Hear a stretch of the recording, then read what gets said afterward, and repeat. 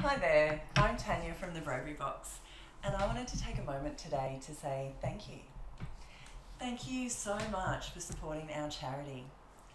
We work with kids and teens who have cancer. We help them find a little bit of fun on their hospital days, and we also help them to choose bravery.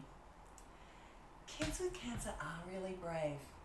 They really have to be. Lots of scary and confronting things happen to a child when they're diagnosed with cancer. They often don't get to see their friends for weeks and months. We're all starting to understand that a bit more with these COVID restrictions that we're under.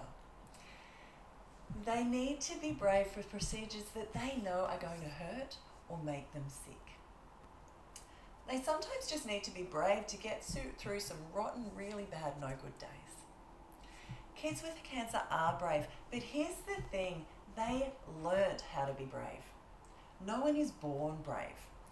We learn to be brave because bravery isn't something that we are, bravery is something that we do. Now this is really great news for us because it means that we can practice bravery. Practice makes better.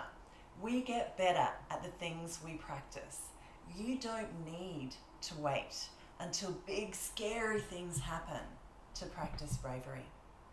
You see, some people think of bravery and they think of these impossible tasks, the type of bravery that you see in movies, like putting yourself in harm's way to save the day. That's what I call insane bravery. The type of courage that you need to do something amazing and impossible, often to save yourself or someone that you love from being hurt. But what I want to talk to you about today is everyday bravery. Bravery is like a muscle.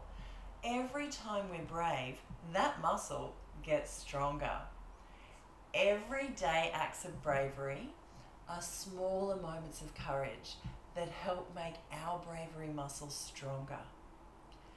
Practice a little bit of bravery every day, and that can add up to insane bravery when you really need it. Practicing everyday bravery takes 2 steps. Number 1 is observe your emotions. Have a look at yourself, observe yourself and see what you're feeling. Bravery doesn't exist without anxiety or a little bit of fear. So a good way to understand when you can practice everyday bravery is looking for those times when you feel a little anxious or scared. The second step is choose the brave thing. You may see someone being bullied in the playground and that might make you feel a little bit scared or anxious. You've noticed how you feel.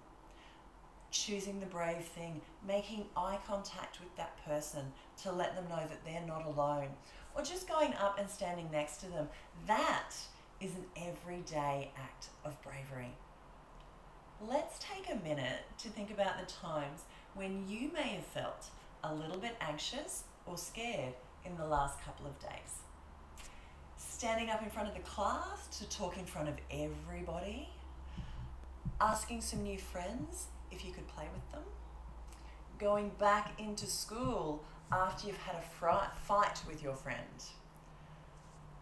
I want you to have a think about a time over the last couple of days when you have felt anxious or scared. Now, think about what you did next. Bravery is what happens when you're afraid and you do it anyway. For that person who is anxious about talking in front of the class, it was an everyday act of bravery to get up in front of the class and speak. Asking a new friend if they'd like to play, or making up with an old friend after you've had a fight, that takes bravery. And here's the really exciting idea.